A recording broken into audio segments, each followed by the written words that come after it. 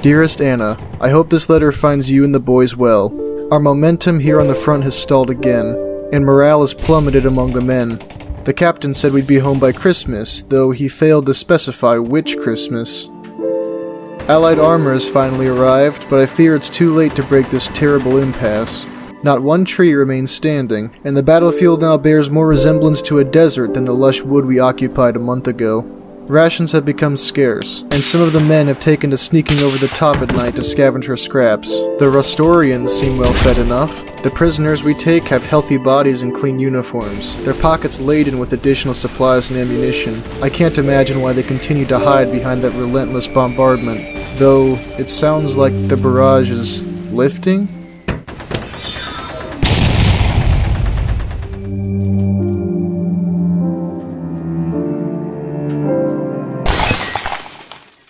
Hey, what's going on guys, Skit Gaming here, and today I'm going to be reviewing a game whose career I've watched with great interest. That game is Trenches Alpha by Ordnance Games.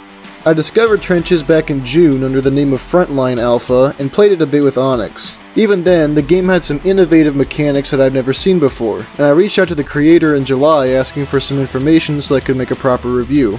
Haruna told me that the game was still very early in development and not ready for mainstream attention, so I let it grow for a few months, and now that I'm getting actual requests for it, I can't put this review off any longer. Sorry Haruna, you should have replied to my inquiry.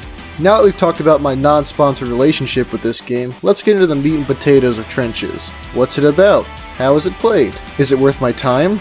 All these questions and more will be answered in today's Skit Mega Review. So let's talk setting. Trenches takes place during an alternate World War I-esque conflict. Four nations fight each other for control in three different environments. First off is Restora, who you can't say for sure is based off of a certain European country, but come on, look at them. These guys blend in with exactly zero of the environments they fight in, and serve as a great way to test if your rifle is sighted in. Next up is their ally, Adusasha, who most likely hails from some region of Africa. When they're not wearing helmets, these soldiers like to sport tiny cylindrical hats that don't even fit on their heads. I don't know what it's supposed to be, but all the Google results show people with normal sized hats, so why do they wear these? Option 3, naturally, is the afro, which makes you appear larger and more intimidating to potential threats. On the other side of the war we have Ascovia, which has been Restora's sworn enemy since the beginning. The Ascovians understand that there is more green in nature than gray, but forget that Africa has a notable lack of vegetation. I think that they're supposed to be Russian based just on the name, but I've got no idea past that. Finally, the Ascovians are supported by none other than the Smurfs in the form of Noxuya. Apparently Papa Smurf broke his policy of isolationism and ended up getting dragged into the war. Now Restora is trying to fight their way through the dense, foggy forests of the Noxu, who blend in extremely well with the marshes of their homeland. I think that even though they're filthy non-humans, these guys are still my favorite. Hold it right there, the game was updated while I was editing and a new nation has been thrown into the mix, Vostor, based out of the snowy tundras and entirely composed of cat people. I now have a new least favorite faction, and the fact that these guys get bodied by the Noxu makes me like them even more. Anyway, back to your scheduled programming. These factions duke it out around the world using 20th century firearms and primitive machines fueled by good old industrialization and a pinch of magic. The objective of the game is to control all 6 flags on the map. In order to do this, a player needs to get close to an opposing flag and change its color. If this action isn't reversed within 3 minutes, the flag will be captured and a new flag will spawn closer to the enemy. As days pass, new technology like weapons, vehicles, and structures will be unlocked to break the stalemate. Days are 12 minutes long and nights are around 7, and since the only limit is the storage space on the server, battles can last for hours on end as ground is taken and lost in a brutal tug-of-war. I don't have to explain to you what the infantry is. These foot soldiers make up the bulk of every army and see the most frontline action, boldly holding the lines and taking the fight to the enemy. The OG vanilla rifleman is the most common soldier you see on the battlefield.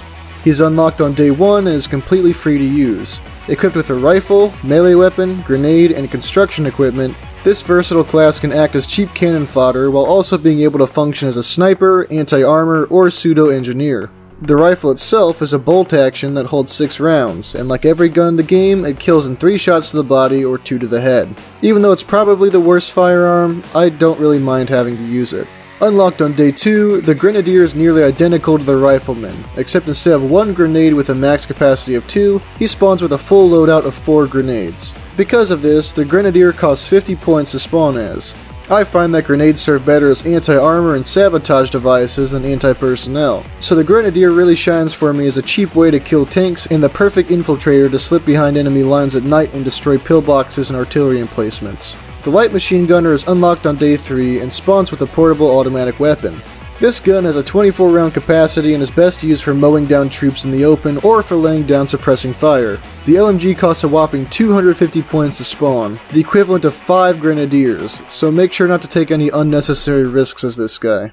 The carbine, yes, I pronounce it carbine, crucify me, is a semi-automatic rifle with a 10 round capacity. At 50 points, it's a rather tempting investment and one of my personal favorites. The only issue is that the carbine is unlocked on day 5 and the battle is usually resolved before then. The final infantry class is the submachine gunner. The SMG has a 20 round capacity and a higher fire rate than its larger brother, the LMG. It's also cheaper, coming in at 200 points. The only gripe I have with this weapon is that it's difficult to control at longer ranges, so I would recommend keeping to the close combat of the trenches if you plan on using it. It unlocks on day 6 with the rest of the endgame units, and is therefore the most rare small arm on the battlefield. Next up we have the Specialists, who are also dismounted, but fill more niche roles in a way that regular infantry can't. The Engineer is unlocked from the very beginning and costs 100 points to spawn as. Engineers come equipped with a 6 round pistol and have the unique ability to build special structures like artillery, pillboxes, and more. They also build and demolish structures twice as fast as everybody else. Be careful not to expose yourself for too long when building, because the distinctive Engineer armband and stationary figure make you an enticing target for snipers. The Medic is also available on day 1, but doesn't cost any points to use. Once again, it's nearly identical to the Rifleman, except instead of a grenade you receive a first aid kit. This can be used to instantly heal any wounded ally to full health, and I feel like the Medic is greatly underutilized by players.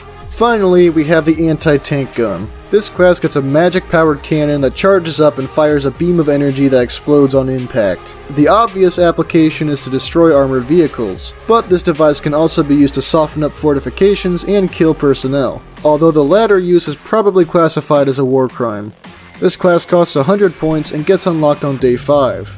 I find that ATGs are at a significant disadvantage against infantry, and also paint an enormous target on their heads with the large, glowing magic rings that allow their weapon to function. As the name of the game would suggest, a large part of Trenches is building structures to give your team an advantage. Whether you're planting landmines, deploying barbed wire, or erecting bridges, good structure placement can easily be the difference between victory and defeat. The basic trench is a universal sight on the battlefield. No matter if you're in the thick of the action or the fringes of the map, chances are that you'll find these things strewn about. The trench is a primarily defensive structure that protects infantry from small arms fire and presents a hazard to tanks. These can be chained together to make safer routes through no man's land. The foxhole is basically a round, more spacious trench that can be attached to any existing networks. I believe that its intended purpose is to act as a junction so that trench lines can make sharper turns than normal, though I usually see these deployed on their own. Everyone knows what barbed wire is. In this game, it slows players down to a crawl so that they can be picked off by opportunistic snipers. Barbed wire is the most misused structure in the game. Duckboards are small, simple bridges that can be used to traverse trenches and watery areas. They're easy to build and easy to destroy, so don't be afraid to slap a few of these down if it'll help you get somewhere. Sandbags are an above-ground obstacle that, when fully built, give players a little peephole to snipe through. I often see sandbags used to protect artillery pieces and pillboxes. Tank traps are unlocked on day 5. If you've ever seen Saving Private Ryan, you'll remember these from the Omaha beach scene. Also known as check hedgehogs, these obstacles are built to funnel tanks and other armored vehicles into kill traps and generally control avenues of approach. Landmines are also unlocked on day 5. Turn a once beautiful stretch of woods into a Bosnian hellscape with these handy little traps. They're only visible to enemies within a few studs, so they're difficult to locate and disarm. The rest of these constructs can only be built, upgraded, and repaired by engineers. Starting with the dugout, which is a hardened bunker that protects you from artillery fire. Personally, I think that these are a huge waste of time, because if you're not pushing forward and not shooting at the enemy, what are you even doing? The grenade box is a box full of grenades. Who'da thunk it? Players can stock up on handheld explosive fun on their way to the battlefront for maximum carnage. Field artillery has long since been known as the king of the battlefield, and this moniker definitely holds true in Trenches. The moment it's unlocked on day 2, engineers are scrambling to build it for their team because whoever has superior artillery will surely dominate the field. Just make sure not to let any pesky foes get close, because artillery pieces are deathly allergic to grenades. Finally, we have the gun nest. Unlocked alongside artillery on day 2, these wooden boxes function as AI turrets that will target and fire at any enemies in a line of sight. The longer it shoots at someone, the more accurate it becomes. Gun nests can be upgraded into concrete pillboxes, which have a much higher rate of fire and can single-handedly hold down open areas of the battlefield. The merits of the gun nest are hotly debated because they can easily be taken out by enemy armor or artillery. Last but not least, Trenches offers an assortment of armored vehicles to smash through defenses and mow down soft, squishy infantry. The land ship is unlocked on day 4 and costs 2,000 points to spawn. That's the equivalent of 40 carbines. Featuring 2 AI machine guns and a turreted cannon with coaxial machine gun, the land ship has decided more battles than any other unit in the game. Since anti-tank guns aren't unlocked until day 5, landships are free to wreak havoc for a while, with only hand grenades and artillery to oppose them. Every other tank is unlocked on day 6, and premier among them is the Behemoth. The Behemoth is an upgraded landship with better armor that sports an overwhelming 5 AI machine guns, in addition to the traditional turret cannon with accompanying machine gun. The Behemoth is rather slow and presents a large target for artillery shells, but soaks up damage all the same. Next up, we've got the medium tank, which functions as a fast-moving support vehicle. It comes equipped with one forward-facing AI machine gun and the usual player-controlled turret configuration. The medium tank trades armor and weaponry for speed and a low cost. It might seem counterintuitive, but I tend to use these more aggressively than the heavier tanks, usually with a specific target in mind. The gun carrier is essentially a self-propelled artillery piece that can drive around to give you the best position to fire from. Unlike their boring stationary cousins, these can still use the top-down targeting view during nighttime and let you direct effective fire when normal defenses don't cut it. The gun carrier is definitely intended for use in a support role, given its fragile nature, total lack of defenses, and exposed driver's seat. Last and most likely least, we have the troop carrier. This funny-looking vehicle is intended to ferry players safely to the front line, but it's slow, clumsy, and fragile. It has one forward-facing AI machine gun and usually lasts all of 60 seconds in a pitched battle. I don't know why they hold on to it until day 6 like it's some sort of end-all, end-game technology. It's just a box on treads and nobody uses it anyway. I like that list of small pros and cons that I did for the Bleeding Blades review, so I'm going to bring it back for this one as well. First, the little things I like. The premise of the game is simple and uncomplicated by any alternate objectives or goals. You just gotta push up and take flags, that's it. All strategies and actions are based around accomplishing this sole mission. The art style is unique and simplistic, relying on Roblox's own material textures. You don't need to see individual spikes to know that this is barbed wire. This basic presentation helps focus the experience on the actual combat. Player cosmetics are randomly assigned. You can spawn with a helmet, patrol cap, or sometimes just hair. Your backpack can range from a generic bag, to comms equipment, to a water tank, to my personal favorite, cooking supplies. Gender is also randomly assigned, which some people have a problem with, but hey, it could be worse. You used to spawn as cat girls. There aren't any crosshairs to indicate where you're aiming, and you have to rely on your weapon's iron sights to be accurate. Not only does this give each gun a bit more character, but it also factors into a player's choice of weapon. Personally, I like the standard rifle sights the best. The setting of a fantastical world gripped by a great war-like conflict is unique and doesn't take away from the gameplay. If you removed all the magic and replaced it with conventional technology, the mechanics of the game would stay the exact same. The ability to terraform the terrain anywhere you want to is something that I've never seen done before in a Roblox game. Digging trenches into the earth and connecting them to form seamless networks is incredibly advanced as far as popular games on this platform go, and I really hope that other creators see the potential in this concept. The day-night cycle helps to keep the game from getting too monotonous by not only altering the scenery, but also changing the effectiveness of various technologies to allow for tactics that wouldn't be possible in the daytime. The terrain is randomly generated, so each battle is unique. The different biomes retain certain characteristics. The African maps always feature sparse vegetation and large, indestructible stone pillars, the forest maps are full of trees and rocks, and the umbral maps have dense foliage, thick fog, and bodies of water. The scoreboard is easy to read and understand. The ragdolls are decent and it's fun to see them be thrown around by explosions. Maybe this feature is standard nowadays and I've just been tainted by Blood and Iron's subpar ragdolls, but I appreciate it nonetheless. They reinstated private servers so you can host organized battles. Now for some things that I didn't like so much. The melee combat system is pretty janky. The actual hit doesn't sync up with the animation and the hit detection can seem a bit iffy. The tanks can be somewhat frustrating to use. You can't traverse while moving, which makes sense, but that gets really annoying when the tank chokes and dies trying to climb a hill. They also frequently get stuck in trenches, which I'm pretty sure is a feature, but it happens way too often.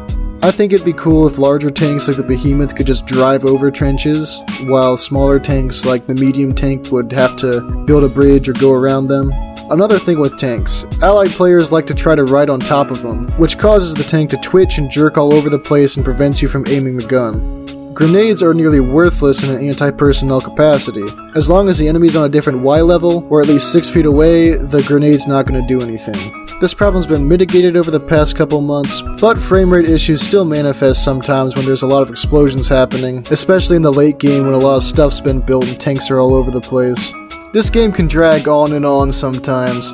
If a battle isn't resolved within the first 4 days, the chances it will deteriorate into an endless stalemate go up dramatically. One time I started a battle on the Noxuya map, and it ended up taking 17 game days and thousands of deaths to win. Each player gets a passive point income, which is great, but that's the only way to get points without buying more or having a friend join the game. I think that you should at least get points for kills or capturing flags to help move things along and motivate people. There's no way to keep track of your stats, so you never know how you're actually performing. This could be fixed with a leaderboard each round, or just another bubble at the top of the screen. Speaking of stats and bubbles, please swap the death counter around, it's starting to get on my nerves. There's a bug where people spawn with no clothes on, and these naked warriors are immune to bullets and can only use their melee and building tools. If they're giving you a hard time, just clobber them with your melee, they'll go down just as easy as anyone else. All in all, I think that Trenches is a fun game that has a lot of potential, especially once it starts getting bigger as more people play it. I can also see organized groups battling here in a way not dissimilar to games like Waterloo. The game also has an active player base and receives frequent updates. In its current state, I will give Trenches Alpha a crisp 7 out of 10. What's going on, guys? Editing Skit here. If you couldn't tell from the month-long drought of content, I've been very busy for the last couple weeks, so I haven't had much time to work on videos. Most of my effort went into making this one, and Tankfish of all people beat me to the punch. But I do honestly really recommend this game. I think it's very fun, and I think it's only going to get better in the future. I plan on making more tutorials for it as far as building and maybe combat goes, so stay tuned for that if you like this game. Otherwise, thanks for watching this video, guys. Skit Gaming signing out. Goodbye.